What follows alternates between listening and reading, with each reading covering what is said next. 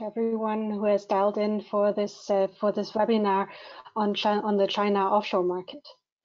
As Alyssa said, I'm heading GWEC's Market Intelligence unit, and by that we look at market development, market insights.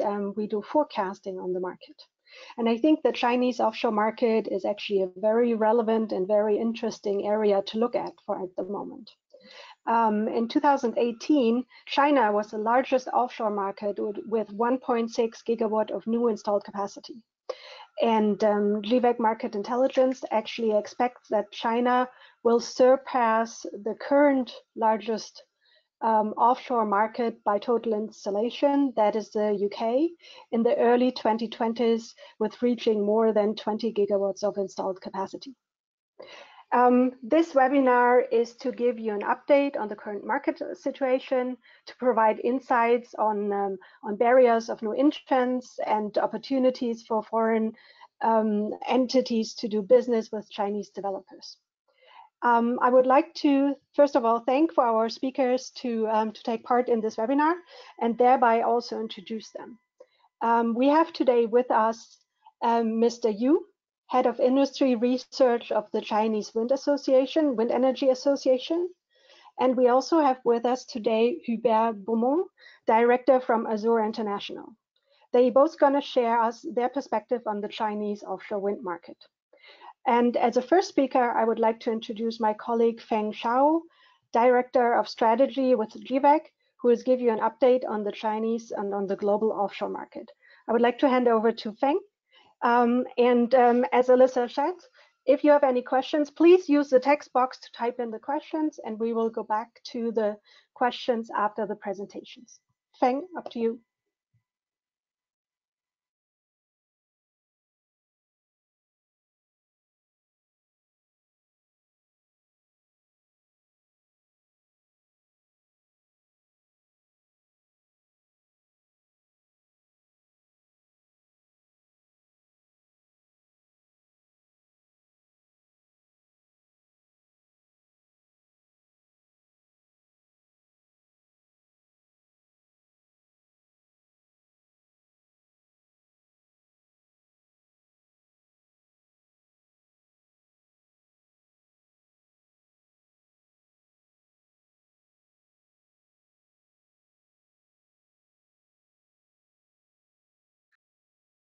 Hello, everyone.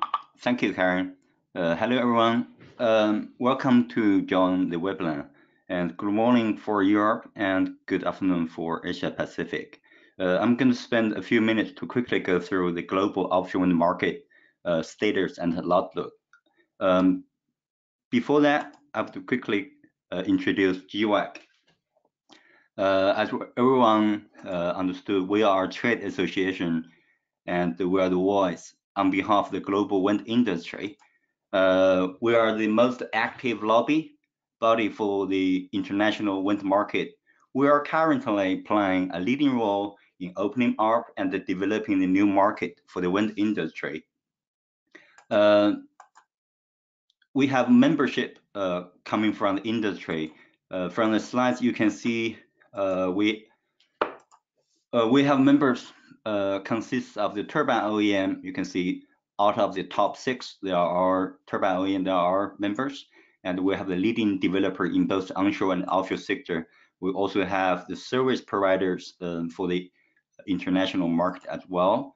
One thing I'd like to mention, as Karen mentioned a bit, in Bilbao during the Wind Europe, we launched the global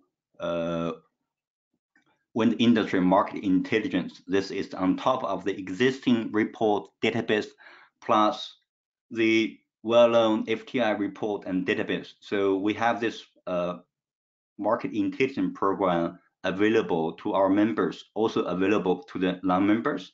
So far, we have released our global wind report in the middle of April. We also released our global supply side data. Right now, we are working on our global offshore report and global offshore project pipeline, which is going to be ready in 1 or 2 weeks. Throughout the year, from the table of content, you can see we are going to offer more report plus the database We have the policy update for some emerging market as well. If you are interested in our market intelligence product, you are welcome to contact me and my colleague Karen. As I mentioned, GWEC is really active in the global offshore wind market. We are working closely with our national or regional association partners throughout the whole world. We're organized events almost everywhere. In Asia Pacific, this year actually we're going to have 2 global offshore wind summit. The first one, Global Offshore Wind Summit Taiwan, already took place in the middle of April. The upcoming one that's taking place in the beginning of June in Yangjiang, Guangdong province. That's the Global Offshore Event China. We co-organize with China Wind Energy Association and China Renewable Energy Industry Association. If you are really interested in to speak with the local stakeholders and the policy makers, you are welcome to join us in Yangjiang in 2 weeks' time. Now let's take a quick look about the global wind market. Karen already mentioned China is the largest market, or at least in terms of new installation. From the pie chart in the middle, you can see out of the 4.3 gigawatt installed globally for offshore last year, nearly 40% is from China. So, which means China became the largest market in terms of new installation for the first time in 2018. But cumulatively speaking, it's going to surpass the UK in the beginning of 2020 as the largest market. So the chart on the left side, on the right side, where you can see, is give you an indication about how rapidly the offshore wind has been growing in the past 2-3 decades. At the end of 2018, we have 23 gigawatt installed, which means 3.8% of the total installation that's from offshore globally. But in terms of the new installation, where you can see 9% of the total new installation in 2018 is from offshore wind. So from both new installation and the cumulative installation, you can see offshore wind is absolutely playing crucial roles. Looking forward, where you can see that's the latest market outlook released by GWEC, where you can see how we believe the market are going to grow from today to 2030. So for the near term, the next 5 years between 2019 and 2023, we believe the CAGR, the compound annual growth rate, will be double digital. That's 11.3%. And in the medium term, actually the outlook is even better. So we believe the CAGR will increase to nearly 13%. From the color, you can see Asia is absolutely playing a dominant role moving forward. But in terms of the Chinese market alone, where we can see from our business as usual new installation forecast between now and 2030, you can see 50 gigawatt out of this 156 new installation is going to from one single country. That makes China is crucial, no doubt about, in the global offshore wind market up to 2030. That's why we feel it's interesting and important to present something like the topic today, doing business in Chinese offshore market. So that's the market status and outlook up to 2030. Before I stop, I just want to show one more slide. This indicates the ranking from the supply side. That's one slide from our supply side data released in the middle of April. This slide indicates, out of the top 10 offshore turbine suppliers globally, we have 5 companies from China. It's the same situation for the same general market. So Siemens Gamesa is the number 1, but the number 2 place is the Chinese supplier S7. That's the wind business of Shanghai Electric. So moving forward, we still believe that the Chinese turbine will on the top 10 list for a very long time due to the market outlook we just presented. So now I'm going to stop and hand over to Mr. Yu from Sevilla. Thank you.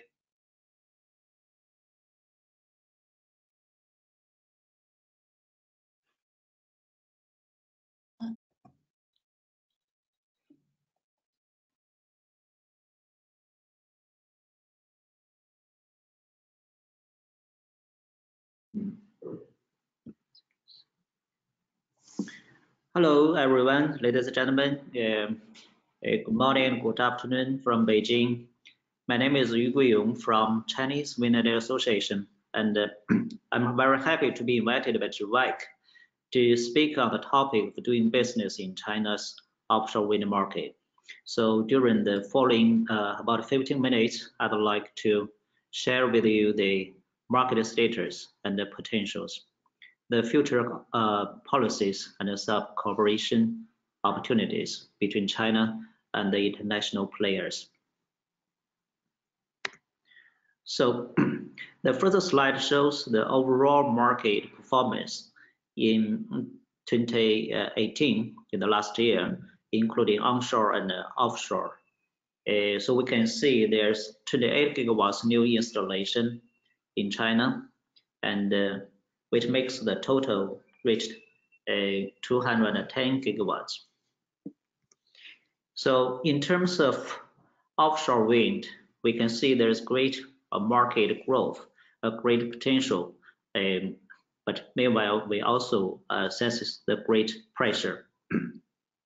So we can see in the last year there's 1,855 megawatts new installations, and then which makes the total to about 4.5 gigawatts, which makes China the third biggest offshore wind market, following UK and Germany. So this slide shows the distribution of the annual installation, which is located in 7 provinces. And we can see that the Jiangsu province has the biggest share, about 58%. So as we show above, the last years, China's offshore wind had a record high growth rate, just Feng Zhao mentioned as likewise. So we can see the macro background for this achievement, maybe mainly from the technological foundations. So we have the appearances for more than 10 years. Yes. For example, like the offshore booster stations, like the long distance cable laying technologies, like the vessels, and also the maturity of wind turbines and foundation structures. So it makes us going to deeper waters, including the floating structures technologies. So in terms of the large-scale wind turbines, we see it's getting bigger and bigger. And last year we saw the more than the bigger than 6 megawatts turbines have installed. And also at the very beginning of this year, Mingyang has installed the 7.22 megawatts semi-direct drive turbine in Guangdong province. And very soon, I believe we will see the 8 megawatts and 10 megawatts turbines will be installed. Maybe first for the prototype. And also, besides the technologies, policy is the prominent driver for offshore wind development in China. We believe, especially from 2016, the feed-in tariff for offshore has been issued, and the clear and definite subsidy policy actually stimulated the growth. So, but now we are changing the policies from feed-in tariffs to competition bidding to reduce the subsidy burden. Just now, as I mentioned above, for the pressures, we have great potentials, but also we have the pressures. So we got to move from the feed-in tariffs policy to market competition to reduce the cost.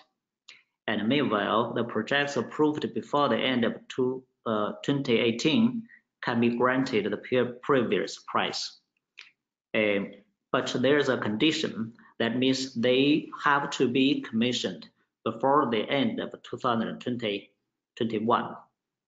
So since the 2018, from this year on, all offshore projects and their prices are decided by bidding. So that's a biggest change for China's today's offshore wind policies. But anyway, our future potential for the offshore wind market is definite, and we see that very positive, because we enjoy a relatively good policy environment. We have 2013, we have 2015 energy transformation targets. And also we have the RPS, that means Renewable Energy Portfolio Standards, just issued last week by the NEA and NDRC. So which will push the coastal provinces to use more renewable energies. So we believe this is a very strong stimulus for the market.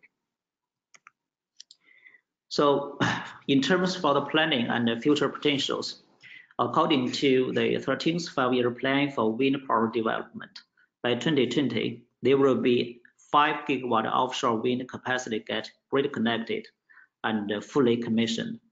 And the scale under construction will be around 10 gigawatts. The first charter illustrates the distribution of the province in the plan. And for the second chart, you can see there's a much more bigger one get approved. But as a matter of fact, the capacity approved from 2011 till October 2018 is much bigger, reaching 133 gigawatts, excluding the installed capacity about 4.5 gigawatts. So there's still about 100 gigawatts vacancy for the market. But this is not including approved capacity at the fourth quarter of 2018 by local governments, because the FIT subsidy policy will change from 0.58 yuan per kilowatt hours to bidding price with a capital price. That means there's an upper limit, no more than 0.8 yuan, that means 80 cents Chinese yuan, or maybe 75 Chinese yuan, 75 cents in terms of Chinese yuan, we will see soon. So it is reasonable and understandable to see big capacity rushing to get approved in order to get the previous higher price. So for now, there's about 12 gigawatts under construction, and about 15.5 gigawatts get approved, but not start construct yet. So during the subsidy declining process, we estimate that there will be a strong market performance in the following 5 to 10 years due to different reasons.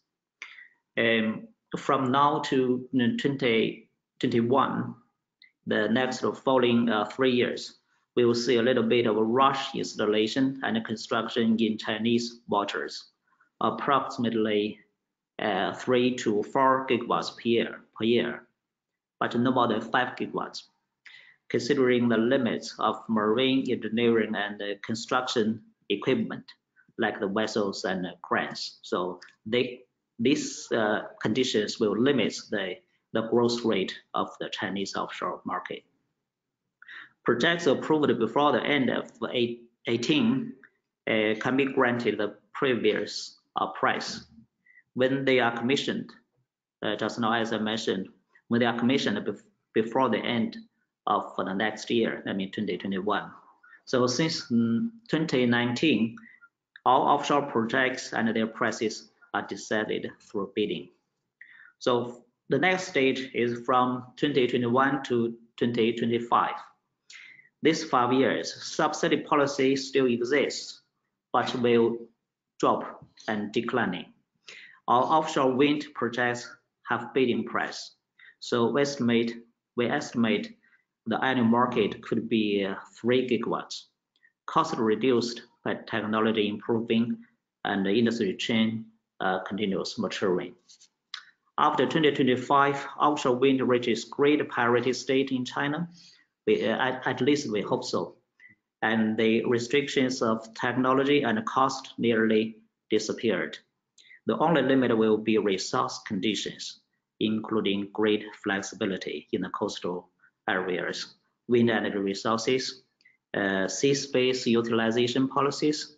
So the annual market growth could be even more stronger, maybe 5 to 8 gigawatts, we suppose. So on the whole, we are confident with the potential and the prospects for Chinese offshore wind industry. In the next 5 to 6 years, maybe we will gain great parity and we will win the market competitiveness.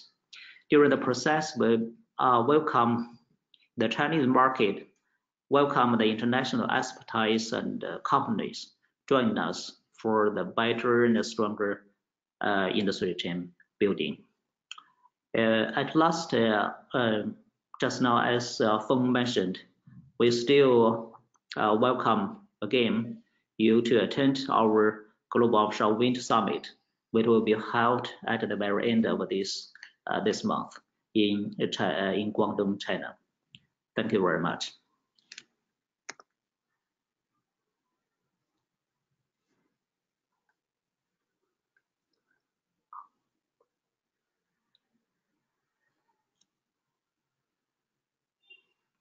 Okay, thank you.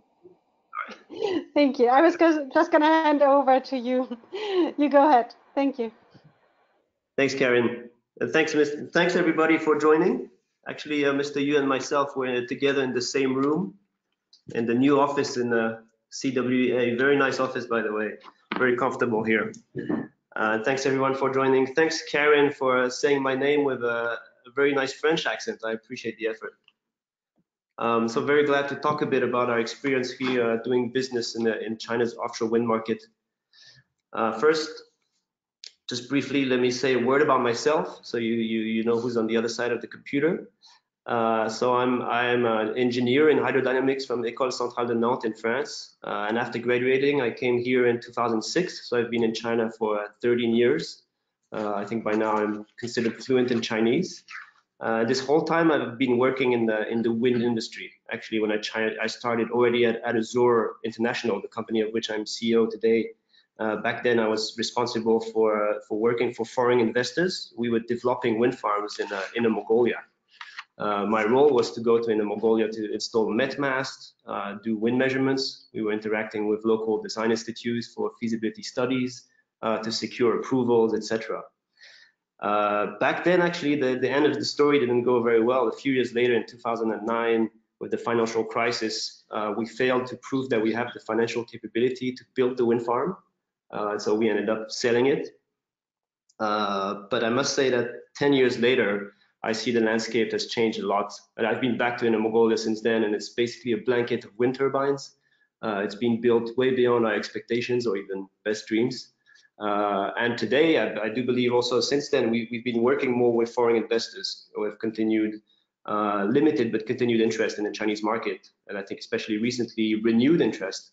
And I must say that the whole environment is much more suitable for the participation of foreign companies now, at least we believe. So we'll say a bit more about this.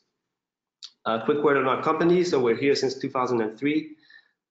We work especially in China and new energy. Specifically for wind, we work on two aspects. One, we work with foreign investors coming to China, and we help with, as advisors for strategy, market research. We have our own market databases, but we also do technical and commercial due diligence. Did a number of those. Basically, all foreign investors that have been to China, I think we ended up working with them at some point.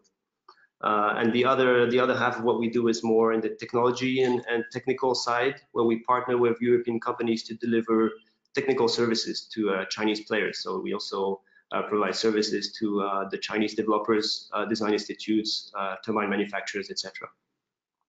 I'd also like to point out that every week, every Monday, if we're on time, we share 5 news items that we select from the Chinese energy transition sector, the whole landscape. It's not meant to be exhaustive, but it's meant to provide our readers with an ongoing view and an exposition on everything that's happening here, and there's a lot happening. But if you want to stay connected and hear regularly names such as NEA, NDRC, Three Gorges, etc., you can go to our website and subscribe for free, and we'll continue to update everybody. So jumping in the topic, actually, I wanted to share some data with you about the status of the offshore wind, but I think our two friends have done that very well. Mr. Yu has also shared a lot of data, on especially what's happened on the policy more recently. So maybe I'll do these pretty quickly and move on the key points here. The key message is we basically the same as Mr. Yu has been. If we look at the past years, we looked at 160 projects with total capacity of 55 gigawatts. Looking at the chart on the right here, 82% of that is just approved. Actually, still a small portion is in construction or already in operation. But what we wanted to point out here is that out of these projects, a large majority of this pipeline is owned by state-owned companies. So 26% is owned by the big five. So these are names you'll see quite often if you come here. Huadian, Huaneng, Datang, SPIC, CEI, China Energy Investment, which is a merger of Guodian and Shenhua. These are the big five, of course, very present in the energy sector here. And then out of the small four, as we call them, CGN, China General Nuclear, and Three Gorges, each have about 16–17% of the pipeline, including the projects just approved. So we see already a majority of projects in the hands of about 7 state-owned companies. And then the breakdown of the rest, also state-owned companies. So if we see 8% for UDN, that's actually Guangdong Energy, 12% for Funeng, that's Fujian Energy. So these are provincial energy utilities. And then actually here we have a bit of also an interesting fact that in the rush for approvals that was described earlier, actually the government ended up handing up a project pipeline to some of the turbine manufacturers. So Shanghai Electric has a number of approvals, and so does Mingyong. So this may also open to new dynamics in the market. But keeping this in the background, let's look a bit at what also the other interesting fact is that it's all been approved recently. So basically, all these projects, a large majority of them were in 2 provinces: Jiangsu, which is still the leader in offshore wind in China, and Guangdong, which is announcing that it will catch up given the scale of the approvals last year. So in Guangdong in particular, we had about 20 gigawatts of project approved just in December and November last year. In Jiangsu, also in December, 10 gigawatts just approved. And so why was that? Why so many approvals in December? I think Mr. Yu already explained. There's a bit of history as to how the FIT has been evolving. I think actually the final draft is not really issued yet, but it seems that now the final resolution is that, Mr. Yu, you can see if I'm wrong. The final resolution is that we're coming back to the fact that all projects approved in 2018 can get the 0.85 feed-in tariff if they connect before the end of 2021. But this is still a draft, or it's the issue of a conversation. We have to see. Will be issued very soon. It will be issued very soon. So we accept, because there's been several drafts. We hope this one won't change. It should stay the same. So what does this mean? Same, we did a number of estimates. By 2021, I think we're a bit more aggressive in the ramp up. But you were saying 15. We're saying about 20 gigawatt of offshore between today and the end of 2021 that should be able to get this feed-in tariff. Beyond that, and of course with most of them in Jiangsu and Guangdong, beyond that, most projects will have to go through a competitive feed-in tariff, which for investors introduces a bit of uncertainty or opportunity as to what this tariff should be. So before I move on and talk a bit about the opportunities or the strategy for foreign investors in China, I just wanted to present this background. So in the whole situation with you have local governments and state-owned developers, basically at turbine manufacturers, the whole supply chain, locally rushing to build as much projects as possible before 2021 in order to secure maximum subsidy revenue. And in the background is the central government, who wants to support the industry, of course, to help it to move forwards in a healthy manner with reducing costs step by step, but of course, the central government wants to limit the financial burden. Subsidies, payment of subsidies is already an issue for onshore wind and solar because it's, the subsidies are actually not paid by the government, but collected by the electricity users. And so there's today already a bit of delay between the moment the projects are connected and when they actually start collecting subsidies. So of course, the central government has on a high level of the agenda to reduce the subsidy burden. So that the whole sector now is, I must say, in this background, pretty busy and trying to build a lot of projects very quickly and while controlling the cost. So this is good to keep in mind when we come to China. And so with this in mind, I wanted to break down maybe in 4 types of opportunities we may look at here. And we're already working with some foreign investor in the Chinese market. On the top line here, we have with time, so we can try to invest in some of these projects that have the full feed-in tariff of 0.85. That means that these projects have to connect before 2021.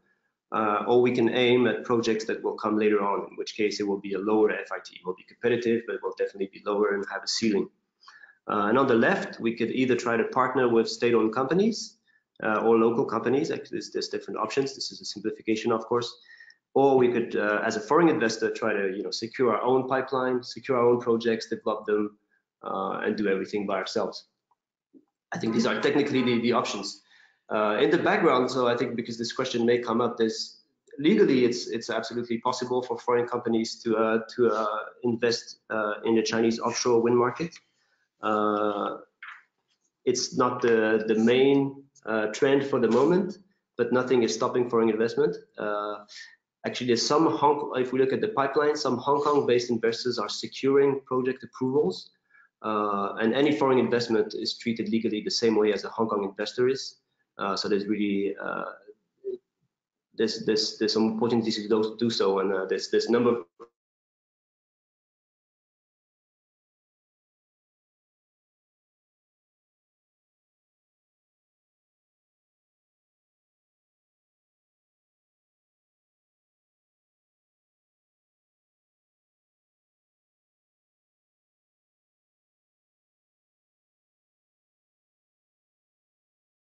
to build it, to make sure they get the tariff associated to it. And also our local partner, the state-owned partner typically has enough financial capability to take the project by himself, and financing is not an issue because they also have a number of banks that are actually queuing up to finance these nice projects with good returns. So they're hard to get. However, we do believe there's opportunities to follow that option. This is where we have experience already. We've worked on such projects. So in this first box, so I can say a bit more about our experience in that regard, but specifically what Azure was responsible for, which is mainly the technical due diligence of a project in this stage. So I move on. So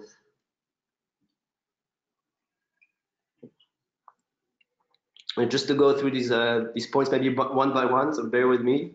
A number of points addressed here. So of course there's challenges for us to come invest, for a foreign investor to invest in such a project.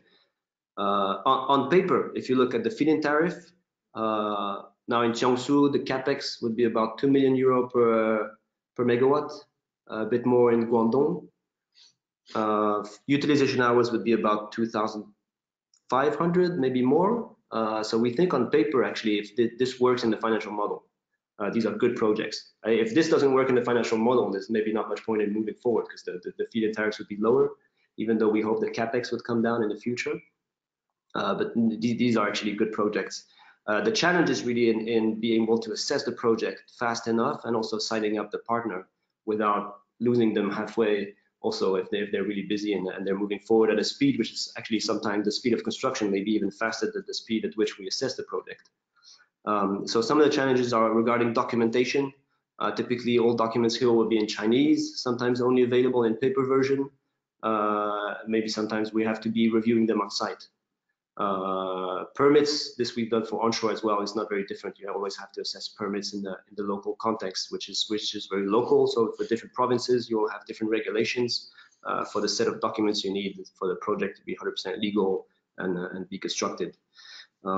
Project design, I think from the engineering perspective, will be a bit, you'll be facing some new challenges as maybe Western investors, as the design is done by essentially by accredited design institutes, which are also mostly state-owned, not all of them, and have this accreditation that gives them the right to do the design for these large engineering projects. They actually do the whole engineering. The methodology used is in some aspect the same, in some other aspect different from what we do in Europe or US or elsewhere. So you have to work closely with the design institute to catch up on the design or to align. Data confidentiality is a notorious issue. You have to set up mechanisms to make sure that the sharing of data is controlled. Sometimes some of the raw data analysis may need to be done in situ on the site. Wind resource assessment or annual energy prediction also is maybe a different methodology in China versus the rest of the world. So you have to work with the design institute again to try and understand how they did the yield calculation and the losses they use. Actually, typically in China, design institutes don't use uncertainties, for example, or P50, P75, P90. Design institutes would use a different approach with maybe a slightly larger loss factor. By the end of the day, it provides a result that the investors understand here, but you might need to learn a bit how to understand it yourself. Next, the supply chain. If you invest with a local state-owned partners, most likely most of the supply chain will be local, and sometimes given well, you may have experience with some of these turbines or not, so you have to get comfortable with these turbines and these foundations, these construction yards, these ships, etc. So this takes a bit of an effort. On the contracts, this is maybe a key point to prepare for. The whole philosophy for signing up contracts is a bit different here, if I may say philosophy. Also due to the legal environment, the whole legal system is different than what we would have in Europe. And so if there's any way, or maybe a simple illustration is that if there's anywhere we can say that the client is king, that's definitely the case in China.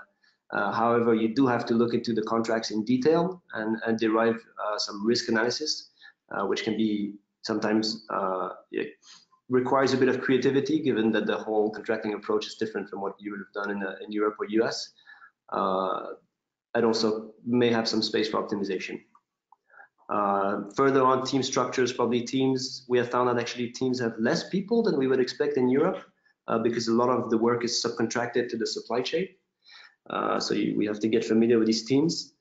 HSE is another key issue on the list. The practices here are still a bit lagging in our own assessment. So then you can work with the partner, provide training, or by the time you're in a partnership together, make sure everybody's aligned on these practices.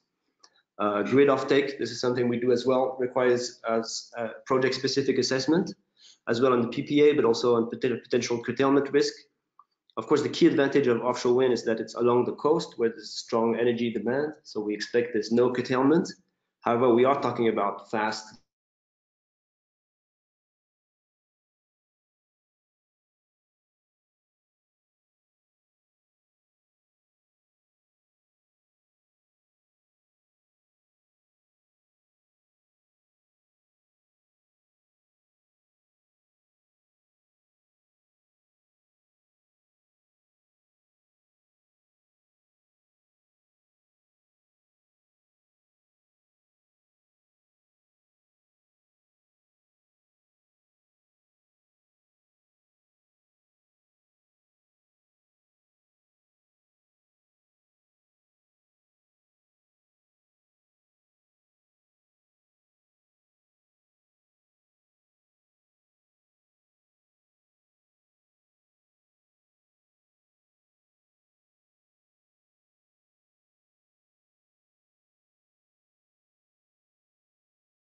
other areas where moving forward, there's less and less of these projects that have feed-in tariffs available.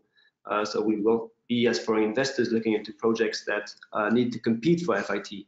So there's still a bit of uncertainty into how this will roll out. The basic setup is that every project owner keeps their project. They present for a feed-in tariff, and the owners with the lower feed-in tariffs get to build their projects first, and the other ones get to wait and they get another chance maybe next year. So I'm still not sure on the period at which these will be assessed. But this is all new, including for onshore. So by the time it happens to offshore, we'll have time to have a few references there. The advantage is that then there's more time to participate in the design. And I think that's also interesting for foreign investors to bring in some expertise from Europe in the design, the optimization, whether we talk foundation design or even contract risk optimization, bringing some expertise from Europe to optimize the project could be interesting here. So I think this is also a right path to follow. Further on, and actually this box here doesn't really exist anymore because it's maybe too late. Whether we can still find projects that we can own 100% but still have the FIT, it's probably too late for that unless we partner with some of the private companies.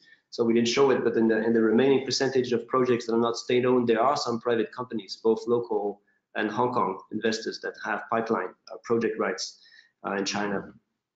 I think maybe here's a good place to answer that question about how to secure project rights.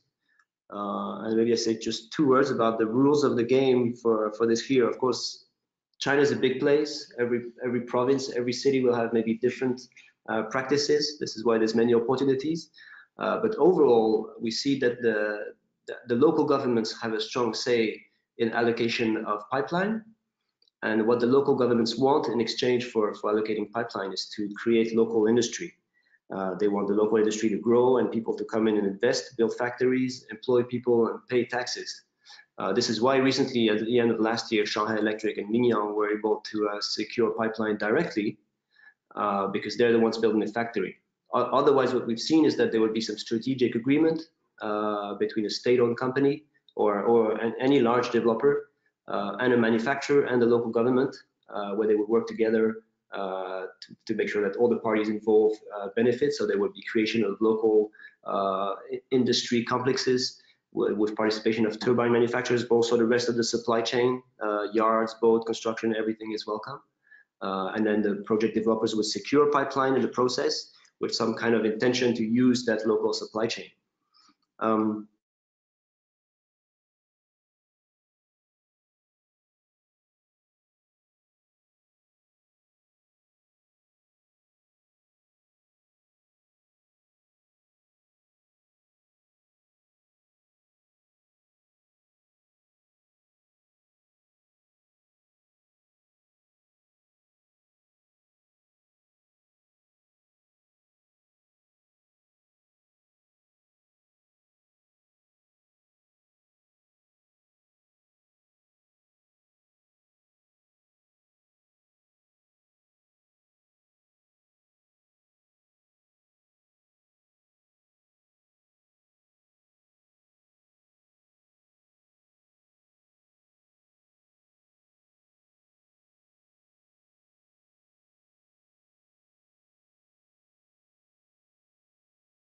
Hello, everyone. Sorry for these inconveniences that we are experiencing here right now with the audio. I hope that Hubert is coming back on soon. We're trying to fix this right now. Again, very sorry for the inconvenience here.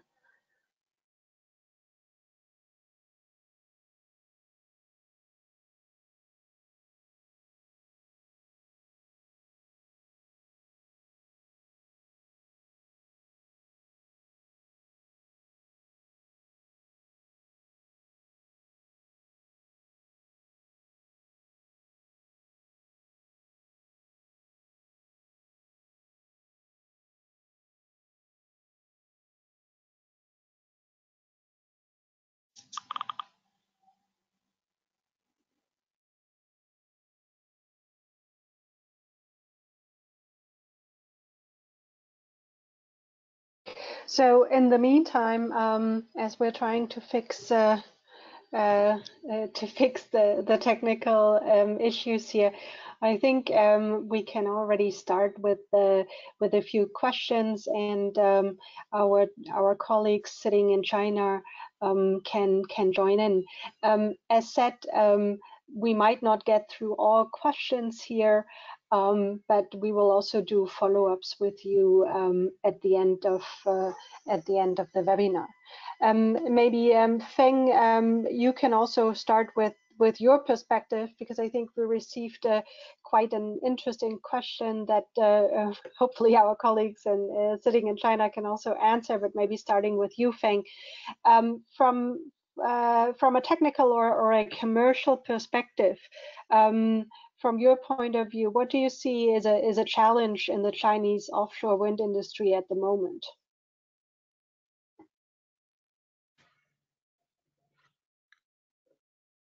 Thank you, Karen. You mean from the technical point of view? Technical or commercial, both or either or? Yeah, I think from the technical point of view, there is one thing I think for the foreign investor need to be aware of. For the Chinese offshore market, we call it all offshore, but it consists of two parts. It's intertidal and or the nearshore project. Intertidal is mainly located in Jiangsu, a little bit in Zhejiang province. That's the region where you have the intertidal, which means sometimes it's offshore. The summertime when the tide went up, it's offshore, but in a certain period of the year, it looks like an onshore. But the challenge here is that because it's intertidal, so sometimes the big vessels doesn't work there. For example, the jack-up vessels, it's really difficult if you have your legs sucked into the seabed. It's really difficult to make it work again. That's why for the earlier project built in Jiangsu province, you see the largest developer for offshore in China, Longyuan, they built their own heavy installation vessels for those projects. It's not that technically they cannot build the jack-up vessels. That's the one we use here mostly in Europe. It's mainly due to the technical challenge. But for the rest of the coastline, like Shanghai, further down to Fujian, Guangdong, that's typical nearshore. For example, the project so far has been built in Fujian province and Guangdong. You saw basically the vessels. They are the jack-up vessels here. We see in Europe.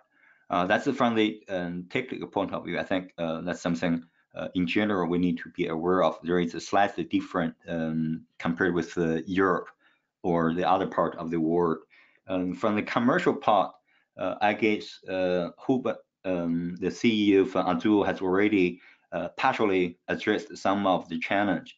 For the commercial part, I guess the best is to think about who are you going to partner with? We have a long list of developer in China, but the top 5 or top 4 already account for more than half of the pipeline in China.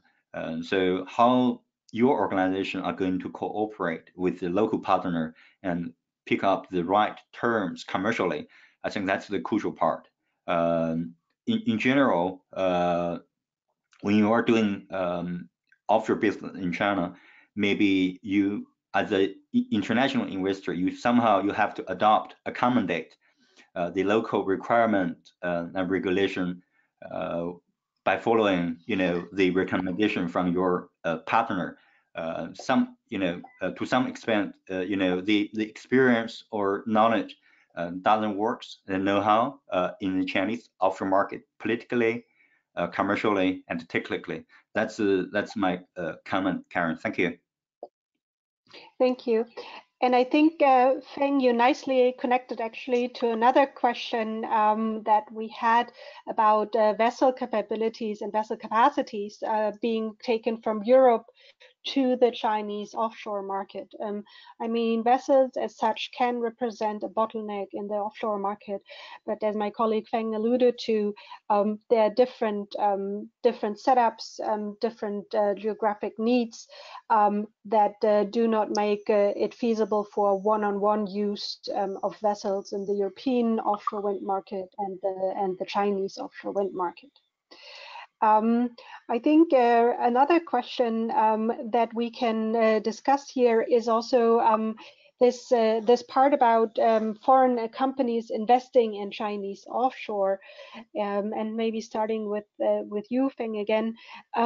The benefits for both sides, for the Chinese and for the foreign companies, to make such investments.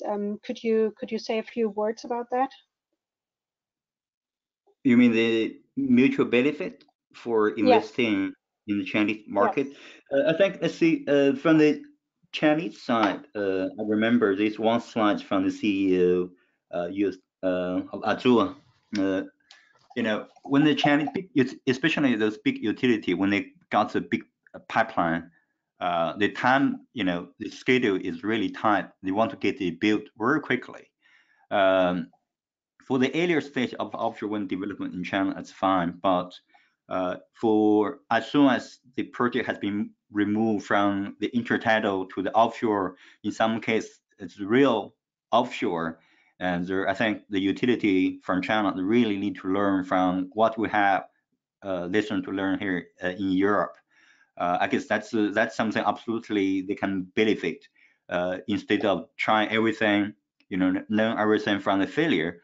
There's certain things they need to think about by working together with the international developer to save the cost, to try to get the risk under control. Also, in terms of the HSE, that's the health and safety issue. I was at one of the Chinese offshore a year ago, from where I can see the standard in terms of health and safety. That's a huge difference. I guess there's something that the local developer should learn from the European or any other foreign investor, as well from the offshore sector. From the international part, I guess no doubt about. I mean, in Europe, it's simple. Right now, it's the largest market, mainly the UK, Germany, followed up by Netherlands, Belgium, Denmark. In the pipeline, we're talking about even Poland or Turkey. However, our forecast, if you all remember, there is one slide I present in this business as usual scenario. You can see Europe is only going to build maybe something between 50 and 60 gigawatt out of this 150 gigawatt to be built in the next from 2019 to 2030. So that means size-wise, there is a limit. However, the market is going to grow, you know, from between now and 2030, and most of that will from Asia Pacific. I mean, as the international players, I mean, grow or continue to develop at home market in Europe, that's not the big enough. Therefore, the big benefit for the international player from the Chinese market perspective, that's mainly the size, the opportunity.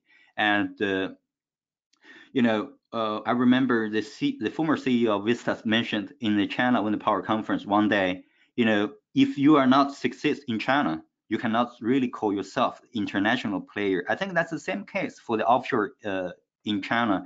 It will bring you a huge pipeline opportunity if you can manage to work with the local partner or working alone in one way or another with the international financial institution.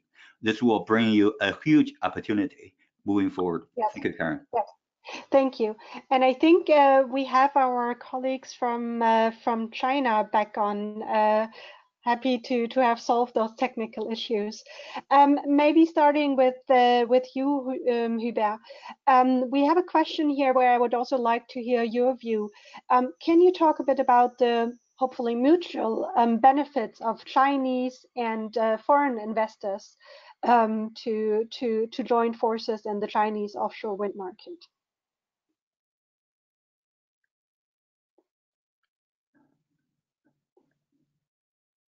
Does it work, Hubert?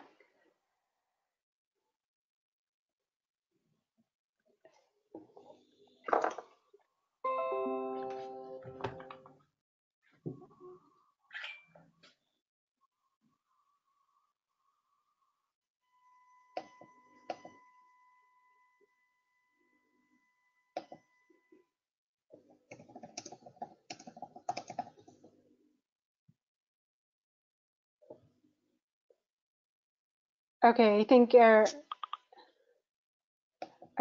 unfortunately we have those technical issues still. As said, this is very very unfortunate. We can hear you now. I don't know if can you. Yes, now I can hear you, Hubert. You're back. Very good. And we still have a lot of attendees on the line. So if you could elaborate a bit about the mutual benefits of Chinese and foreign companies in the Chinese offshore wind market.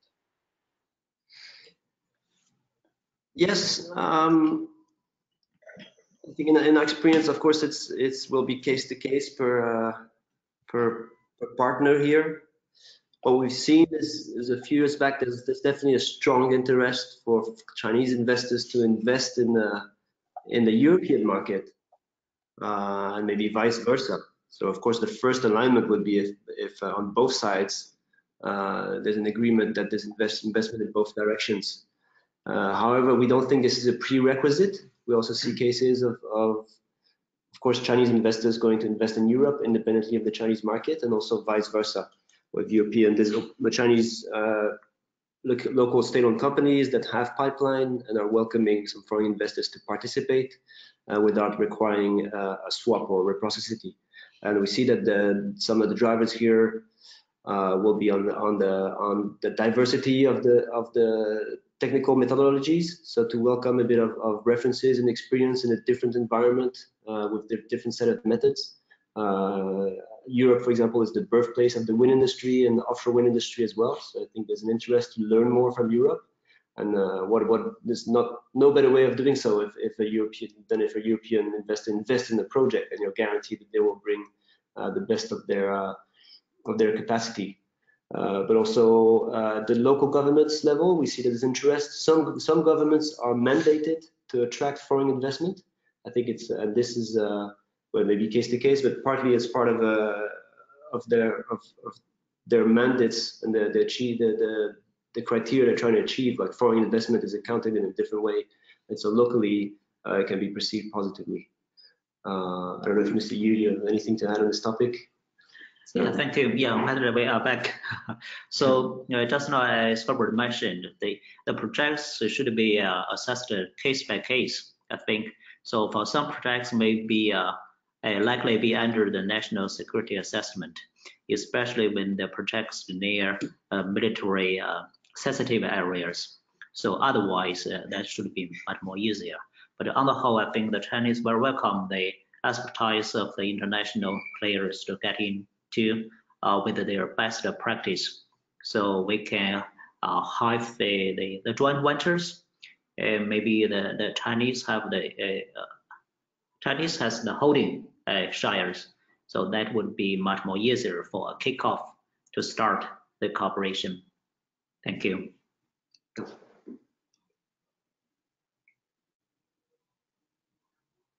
Thank you both, and I'm very glad that you came back. Maybe a final questions before we close. Mr. Yu, could you tell us something what you see as a challenge to the Chinese offshore market right now? Maybe a technical challenge or a commercial challenge from your perspective. Thank you. Yeah, thanks for your question. I think for the challenges, we have different perspectives. I think maybe the system challenges is much more difficult for us so far. Now we have the technical challenges, like just now as mentioned, but that's not the biggest problem. The first problem is from the systems, like the price systems, so the subsidy price policies. So the subsidy policies and the planning policies will determine the growth rate and our scale in the next 5 years. So I think the technology still exists, but it's getting mature, and we can cope that with the international corporations likewise. Thank you. Thank you so much. And I know that we've already surpassed our time. So I would like to thank our two speakers, Mr. Yu and Gilbert Beaumont, and also, of course, my colleague Feng Shao for this very interesting and insightful webinar. Please remember that the presentations will be shared with you. You will receive them in an email. We have a couple of questions that we weren't able to answer here yet, but we will go through them and get back to you individually to answer your questions. And with that, again, thank you for joining, and I wish you all a good rest of your day. Thank you so much.